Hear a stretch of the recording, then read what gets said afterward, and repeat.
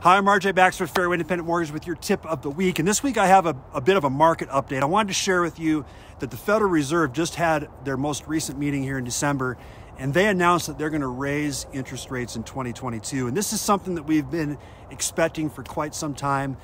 And I wanted to share a couple thoughts on the Fed raising rates because this is something that's going to affect housing for sure. Now, when the first thing I want to point out is that when the Fed raises rates, that doesn't directly affect mortgage rates, but a lot of times longer term rates like mortgage rates follow. So it would stand to reason that when the Fed raises rates, mortgage rates will eventually follow, and we're likely to see higher mortgage rates in 2022.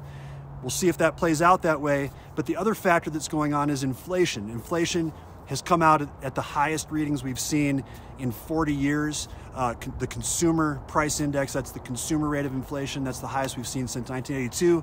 And the producer price index, which is an inflation number tied to the producers of goods, that's the highest reading we've ever had since they've been tracking that number. So inflation's looking high right now, and inflation tends to lead to higher interest rates. And that's exactly why the Fed is talking about raising rates, because higher interest rates combat inflation. Because if you think of it from an investment perspective, a fixed term investment needs to have a higher rate to keep up with inflation so that you're not losing money on that investment. So this is something to monitor.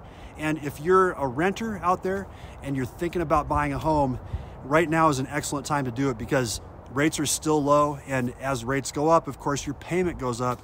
So it becomes harder and harder to qualify, and your monthly housing expense is going to be higher. I'm going to talk a little bit more about that on next week's video. But in the meantime, you guys have a happy holidays. I'm going to see you after Christmas for the last video of 2021.